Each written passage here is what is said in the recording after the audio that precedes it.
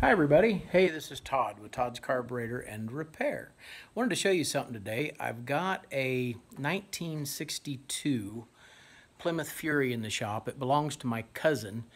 It has a 400 Chrysler in it out of a 1977 car. So it's a 1977 Chrysler 400.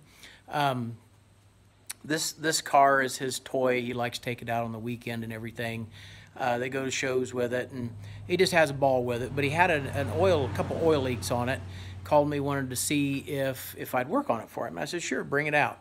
So I'll show you what I found. Okay, everybody, here's the Fury, 62 Plymouth Fury. He brought it in to me thinking that it had a couple oil leaks, and get some light on it there for you. It had some oil leaks on it. Valve cover leaking, and an oil leak down on the oil pump down in there just below the beside the oil filter. Kind of a slam dunk sort of on the oil leak down by the filter. Wound up having to replace both of the O-rings there.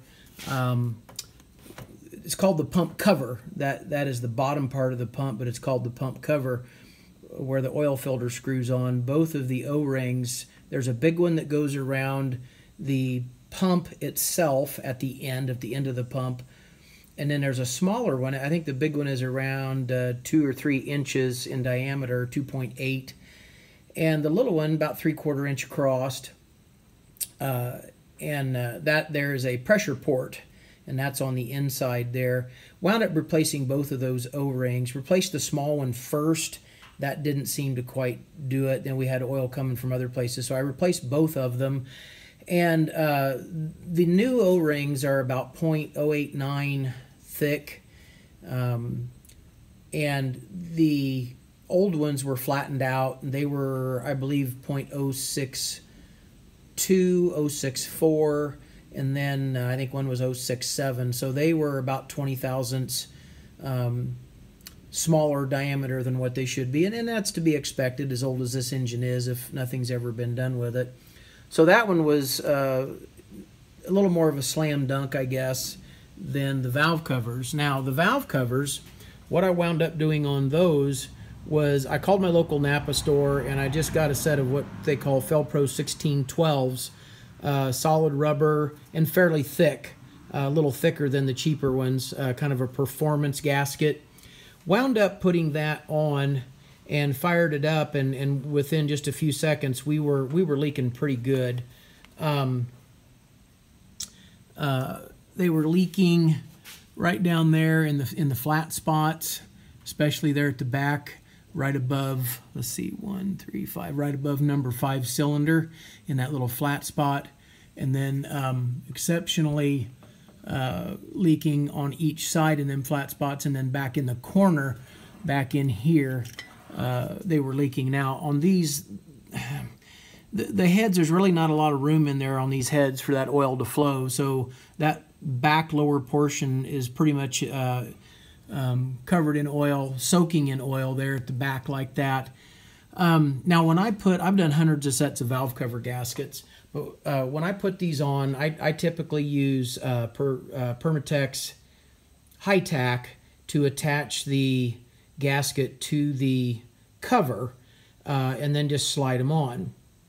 And that's what I did on this one. And then the other thing I did too was the tin was a little bent where the bolts go on them from being tightened over the years. So I straightened up all the tin and everything and used the high tack, and it just didn't hold. So I wound up getting on the internet and looking, and come to find out there's a lot of issues with these not sealing up. So, you know, not wanting to really put a ton of money in it and everything like that, trying to be cautious as far as what we spent on it.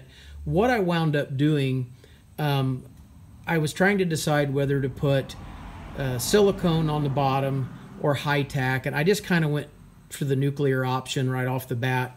This is all stock. There's no valves to be adjusted under there. You don't have to take the cover off all the time. He just kind of goes out and enjoys it. So I kind of did what I consider to be the nuclear option. I put high tack on the bottom. I put 2 coats on the cast iron on the head on each side, and then I wound up putting 2 coats on the gasket, let them sit for about 10 or 15 minutes, and then put them on, tightened them up a little bit, 1/4 inch drive, nut driver, don't want to go too tight with them.